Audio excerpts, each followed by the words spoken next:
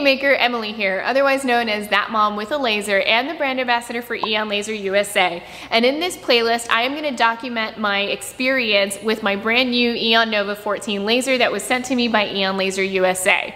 I'm really excited to get my hands on this thing because it is a very nice machine. Up until now, I've been running my laser business with a 40 watt Mira 5 laser and a 60 watt Mira 7 laser. So I have taken a big jump now with a 130 watt laser that has a pass-through, that has really great zone control for fume extraction, and it's got a lot of nifty features to it that I'm really excited to work with. So in this playlist, I'm gonna cover everything related to my Aeon Nova 14, from uncrating it to setting up the exhaust system to checking the alignment, running my first job, using the pass-through, you name it. You're gonna find all of my Nova content right here in this playlist. So if you're a Nova user, make sure you save this playlist and let's get to it. Are you ready? Let's go.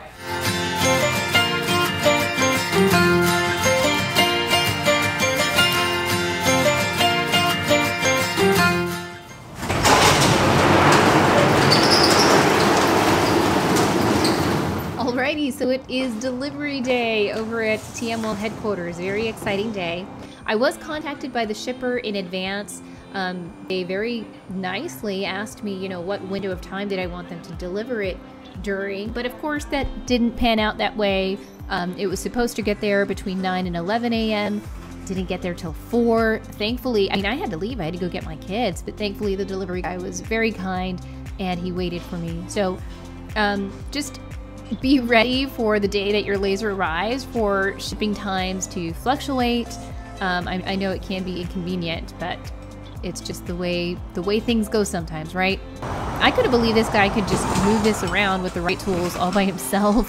Thankfully, I do have a garage door, so he was able to wheel it right in. If you don't have a garage door, you're gonna have to, I don't know, you're gonna wanna account for having help to help you break down the laser and get it into your space. I don't even want to think about that. I have no idea how you guys manage without having a space to just wheel it in until you're ready to decrate it and get it set up. But with that said, she's here, so let's get her in the shop. Oh, it's so funny. The laser arrived and I was just so excited. So of course I had to take my time taking my crate pictures. I didn't sit on it. You guys are crazy, those of you sitting on your lasers. I like, every time I see one of those photos, it gives me a heart attack. I'm like, no, what if, I don't know, what if the wood breaks and you fall through and you crack your lid? I don't know. I just wouldn't risk it.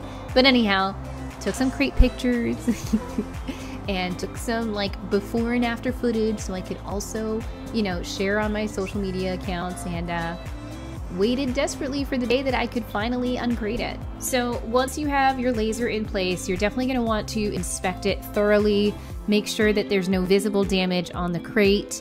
So you just want to thoroughly inspect everything, and should you see any noticeable damage on the crate, you're going to want to report it immediately before moving forward, okay? That way there's a record of it, so that, you know, if Aeon, for example, needs to dispute anything with the shipper, they have, you know, a record of everything.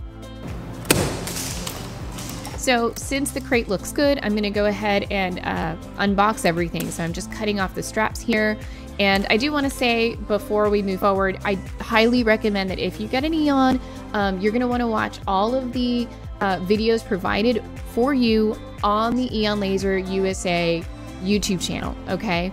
So I've gone ahead and I've cut off the straps here. Now we're using a pry bar to open up the crate. We're definitely using gloves. We don't want to take any risks here. And you're just going to want to gently lift everything up so that you can take it apart.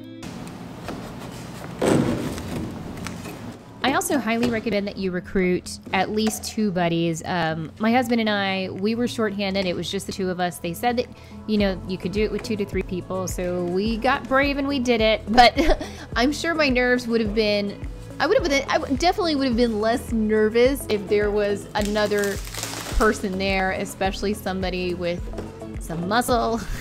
I don't know about you, but I'm pretty scrawny, guys. Anyhow, I would say the ideal number is 3, although we definitely were able to manage it with 2. And actually, this whole thing was much easier than I thought it would be, but you know, the unknown is always scary. Once we had it out of the crate, it was time to obviously remove all of the plastic and all of the bits inside the laser. Inside this container, you're gonna find your receipt, and a bunch of other parts. You will have your power cord, remote control, laser safety glasses rated for 10,600 nanometers, hose clamps, an Ethernet cable, an acrylic test block. Fun fact about these, this is like the final send-off from the technician that QC'd your machine. So you see there it says QC Tech Sam, and it says the date of when he completed the quality control check, which means he went through a list of 120 checkpoints to make sure that your laser is the best condition it can possibly be before they send it off to you. A USB cord, Allen wrenches, bolts for the wheels, as well as your access keys to open up the doors around the laser, acrylic targets to help you with the process of checking the alignment on your laser, as well as that black tube that is the lens removal tube. Replacement mirrors, those are important. You want to make sure you keep them safe in that container. A hose cleaner, some focal gauges, replacement lenses, also very important. And this doohickey here is a spare air hose fitting. This is for the laser head in case you ever damage it and you have a flame up. They give you a spare so you're not down for 2 to 3 days if you ever need to replace it. And a coupon to use towards Johnson Plastics Plus. There's a lot of blanks and supplies that you can get from them. So from that container, I'm gonna need my access keys so that I can open up the side panels of the laser. So that's what these guys are. And I'm just gonna use one so that I can remove the panel on both sides of the laser.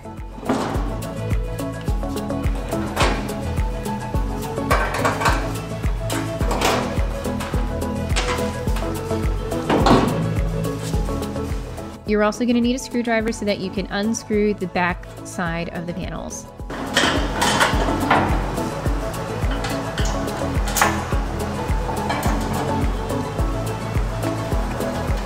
All right, so the easy parts are over. Now it's time to do the bit that's a little more challenging. But if you recall, I said it was a lot easier than I thought it would be. So you're gonna see around each corner of the laser, there's a little square support. You're gonna wanna take your pry bar and remove those supports first. You wanna do Next, you're gonna take your pry bar. The smaller one I had, it didn't give us enough leverage, so I had to get a longer one. But basically, you'll take your pry bar, lift up each corner of the laser, and push in one of the wooden dowels underneath, okay? Just like you see here. So we ended up doing that around every corner, and pretty much what this allows us to do is very gently roll the laser off of the bottom of the crate like you see us doing here. So we're only pushing it enough so that we can expose the front so that we can go ahead and screw on the wheels. Now, I know I'm saying we, but clearly my husband is doing all of the pushing and shoving, but it was surprisingly pretty easy for him once we had those dowels underneath the laser. So I tried, but man, I could barely shove it. So thankfully I could be helpful in uncomfortable situations like these where you have to lay down and screw all these screws in to get the wheels on. So I did my part. I didn't leave him hanging, I promise. Once we had the front wheels on, we went ahead and shimmied, well, John did, shimmied the laser back and forth until we could expose each of the corners so that we could continue to screw on the rest of the wheels. You want to know when the dowels will come off?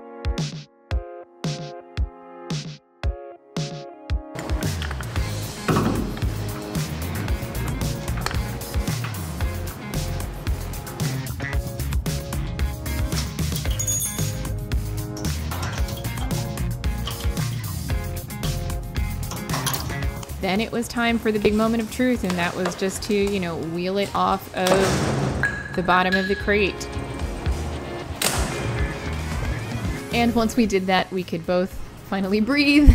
The hardest part was done, thank goodness.